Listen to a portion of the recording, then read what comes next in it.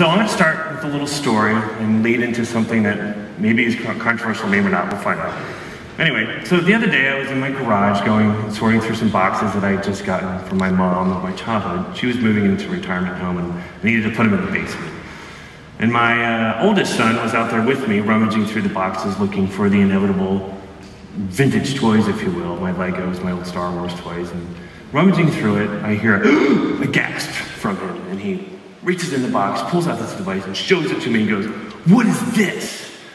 And I immediately recognize it, and I'm like, oh, that was my favorite toy when I was your age. It was called the Mattel Electronics Football. I don't know if any of you guys remember that. Yeah.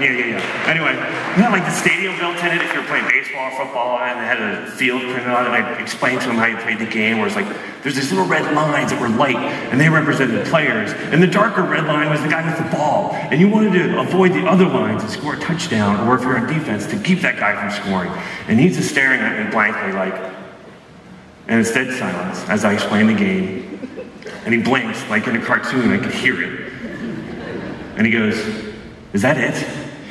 Dad, that is super lame." And while he was right, and my feelings were hurt and I felt very old, what that presented to me was something that we've observed in the company that I work for. I work for a company called ChoreMonster, and we make an app for parents and kids to make chores fun. And in this divide of my son and I, between my reality of childhood and his reality of childhood, we are observing in our parents this great divide. It's almost like if my son could represent excitement about technology, and I represent reluctance about technology.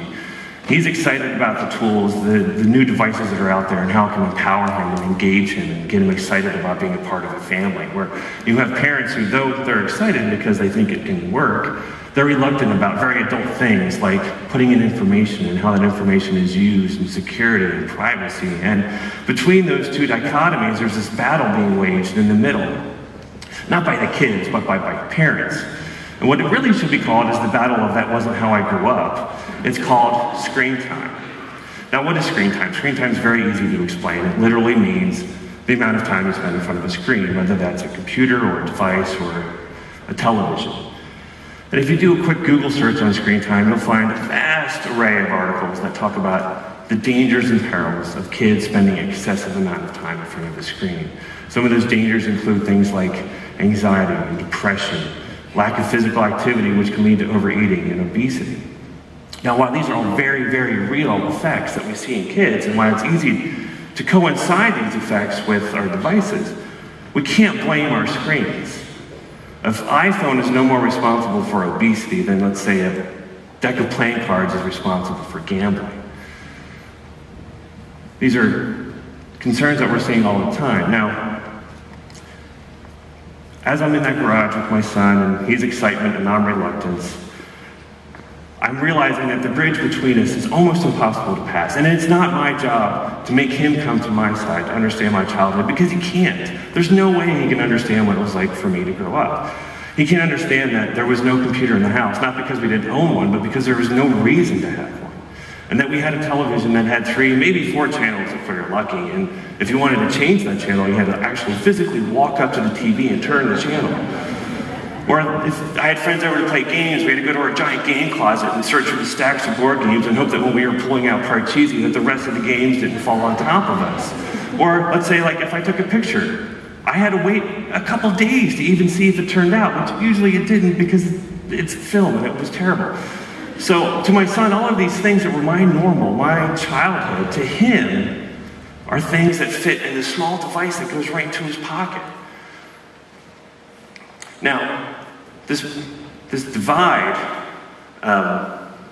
we can call a bad, sorry, I just lost my place. And it's easy for us to blame it because as adults, we're very guilty of spending a lot of time in front of the screen. In fact, on average, we spend about 7 hours a day in front of the screen. And our kids, well, these tools are native to them. 75% of kids have access to some smart device on a daily basis. Wow, it is not a trend that is going away. Screens are actually becoming a more ubiquitous part of our lives and our daily activities. The thing is that technology is only limited by how effectively we use it. And it's up to us to find the constructive and educational means to use the technology to become our ally, not our enemy. And if we can do that, we can become better parents and caregivers. As a parent, I don't want to limit the future of my kids because I'm unwilling or unable to find the tools that are readily available at my disposal to become a better parent. And when we view a screen and our devices as merely just a tool that offers us meaningless distractions or endless entertainment, then that's literally all that it will ever be. And it's up to us to build and utilize those tools on our screens to be our effective in building that bridge between our kids' reality and where they are right now and our past, so that we can help shape and guide the technology to become a much more effective ally in our daily lives right now. Thank you.